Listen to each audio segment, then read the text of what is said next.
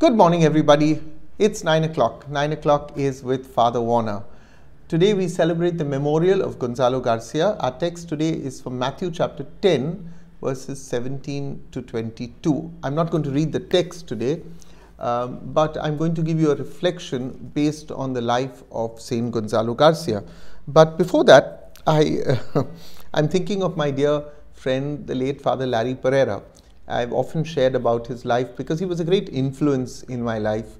I knew him as a youth before I joined the seminary. I attended his camps. I, as a seminarian, worked very, very closely with him. I think we must have done almost about 30 or 40 camps as a seminarian with him over the 8 years that I was a seminarian, and then as a priest. And then he was my parish priest in Mount Carmel's, and always a jovial, very particular about liturgy, but had a very sharp mind. And he always said, one of the things that he said that Christianity is not for namby-pambys. I use that phrase very often. Christianity is not for namby-pambys. Now, this word has more than just a nice ring to it. Because I think when you say Christianity is not for namby-pambys, it conveys a very hard-hitting truth. Yeah. Now, it's very dangerous when we propagate personal devotions to Christ over the more tougher message of the gospel. Yeah, I think we often pick and choose more delicate topics which are more acceptable to everybody rather than some very hard truths of the gospel. Now let me give you an example, and please, I must say this, don't get me wrong, I have no disregard for the Feast of the Sacred Heart of Jesus, or for that matter any other devotion. I myself grew up with this devotion to the Sacred Heart and still have a devotion, but this devotion has always been portrayed as sweet, merciful, and if I may dare say, a devotion for namby-pambys, like, sweetheart of Jesus, fountain of love and mercy, and then after that we go home. Now, I have yet to hear on the Feast of the Sacred Heart of Jesus, on that feast day, a homily that challenges us to follow the Lord's heart of justice, follow the Lord's heart of suffering in mission, or a homily that shows us how Jesus confronted evil. You see, somehow the devotion to the Sacred Heart of Jesus has always been portrayed as sweet, yeah, very like jelly, wobbly and nice and sweet, and yeah, not something that's really tough. Now, if we are to truly follow the heart and the mind of Jesus, then the road is narrow, the road is less trodden. So the gospel of today is a fine example of what a Christian is called to. Perhaps in some parts of the world or some parts of our own country, we don't experience what is described in today's gospel. The flogging, the hatred, being put to death, and the terror of having to flee your own home. But that means one of two things. Either we don't live in that part of the world where this happens, or we don't go out in mission in our part of the world, or our part of the world is very, very safe. Where we go to mission, we choose very safe places. Now, the apostles did not even need a choice. When you look at the apostles, they were burning with passion for the Lord. Not only had they been given great authority, and we see that in today's gospel, they were also given the consequences of that authority. And none of those consequences that Jesus gives them seem to be very sweet or very pretty. Jesus gave them clearly what they were going to expect. Saint Gonsalo Garcia, whose feast we celebrate today, was a perfect reflection of today's gospel. He was born in the year 1556 in the fortified city of Bassin in the Portuguese quarter of India. If ever you go to Versailles, now it's called Versailles, but Bassin, Bacaim in Portuguese, you would find there is still the remnant of the Bassin fort there. And this is where Gonsalo Garcia was born. His father was a Portuguese soldier and his mother was a native. They were called mestiz, a kind of a mixed race. And they were kind of looked down upon, the children of a mixed race. Now, Gonzalo Garcia was tutored by the Jesuits at the Basin fort, and he wanted to become a missionary but was turned down because he was too young. You see, at the age of 15, and I want to highlight this because today we can't make up our mind to get married even at the age of 30. In the past, by the age of 15, they felt called to be devoted to God. By the age of 18, they were getting married. Life began. They lived to see their children's children, as the scripture says. Anyway, so at the age of 15, Gonzalo Garcia accompanied a Jesuit priest all the way to Japan. Now, it is here that he learns Japanese on the voyage. So these were long distance voyages. You were left on a ship with a couple of people, and this is where he took the opportunity to learn Japanese. And when he reached, he turned out to be a very, very popular catechist, especially among the younger locals. He is one of those priests. Very often we think of St. John Bosco or Dominic Savio, Maria Goretti as saints for the young.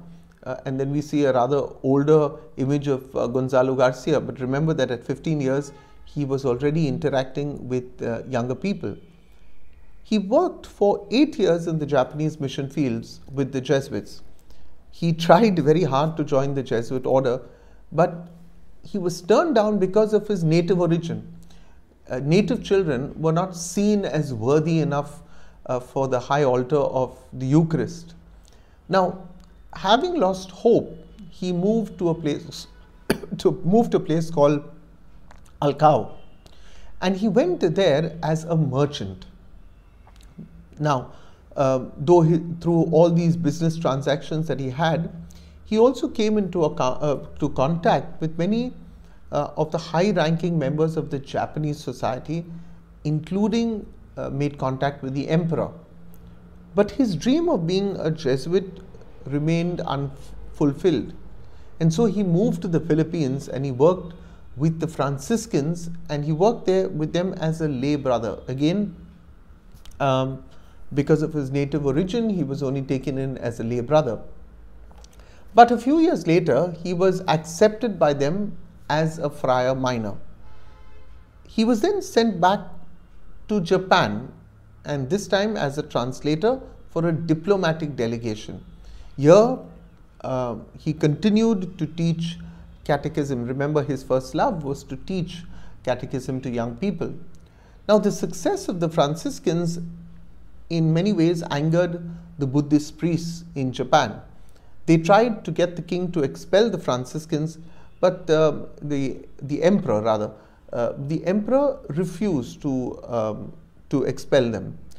However, all that was about to change because a Spanish treasure ship named the San Felipe was forced to land because of a storm. And the captain of that ship mistakenly, erroneously told the local Japanese custom agent that the Franciscans had been sent by the Spanish king to influence the people to rebel against the emperor. Now, this lie was taken advantage of by the enemies of the Franciscans, especially the Buddhist monks. When Taiko-sama heard the story, he was the emperor at that time, he was very, very enraged, and he ordered that all the missionaries in Japan be arrested and executed. Now, the Franciscans were therefore arrested on December the 8th in the year 1596, and they were all sentenced to death. The following February, 26 Christians were taken to a hill outside of Nagasaki, and it was here that they were crucified. Gonzalo Garcia was the first to be crucified. Once the missionaries were nailed to the crosses, the soldiers then pierced each one of them through the heart with a spear. But upon seeing this, Christians who were there in the crowd broke through the guards, and they used pieces of cloth to soak up the blood of these holy martyrs. An example of missionary sacrifice, Gonzalo Garcia was the first Indian to be declared a saint and been canonized on June 8th in 1862 by Pope Pius IX. He is the principal patron of the Diocese of Versailles and the second patron of the Archdiocese of Bombay. The Church today, my dear friends, seems to have a certain disconnect because we are perhaps more inclined to rituals and devotions. In order to be on fire with the Word of God, to be connected to His message, and to reject, as I began this homily, with the Pamby style of Christianity, requires all of us to be reconnected to the Word of God in the sacred scriptures. You know, sadly, we glibly pass on fake news via social media without verifying the truth behind it. But so often we are so afraid to speak the truth about the Word of God.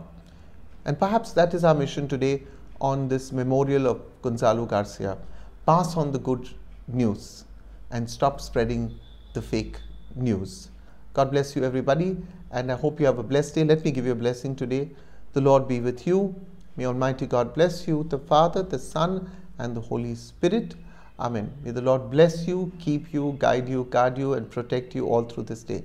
Don't forget to like this video, to share it with your friends, to subscribe to our channel. And once again, I want to remind you that we will be having a mission open to all here at St. Stephen's Church in Kambala Hill, led by Deacon Ivan Fernandez. This will be from the 11th to the 16th of March. So we're giving you enough of time. You're welcome to come for it. You can attend either the evening sessions if you're free, or the morning sessions. And if you find that people are coming from a distance and just want to spend the whole day in prayer from morning to evening, we could also make some lunch arrangements for you. Also, please don't forget to spread the news, the good news, not the fake news, but spread some good news for us. There's a youth retreat here at St. Stephen's, a residential retreat for youth between the ages of 15 and 30. This retreat costs 3,000 rupees. We have some fantastic preachers. We have Deacon Ivan, we have Father Clifton, we have Mendonça, Father Omar Fernandez. I myself will be there, and we will have separate accommodation for the girls in Villa Teresa Convent. 15 girls we can accommodate there, and the boys we will accommodate in our hall. It's a no-frill retreat, so please don't expect separate rooms. You're going to sleep in a hall and rough it out for 3 days. But it's the experience, yeah, that we invite you to. So thank you, everybody. Have a blessed day, and thank you to our sponsors and donors, to the Love Joy Hope Foundation, and to our ministry. Keep in touch with us, and God bless you. Have a wonderful day.